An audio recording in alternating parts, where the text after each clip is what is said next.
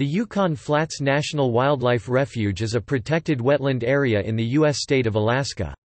It encompasses most of the Yukon Flats, a vast wetland area centered on the confluence of the Yukon River, Porcupine River, and Chandalar River.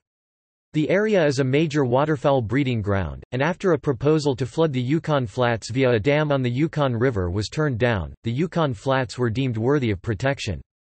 The Alaska National Interest Lands Conservation Act established the refuge in 1980. It is the third largest national wildlife refuge in the United States, although it is less than one-half the size of either of the two largest, the Arctic National Wildlife Refuge, or the Yukon Delta National Wildlife Refuge. The refuge is administered from offices in Fairbanks.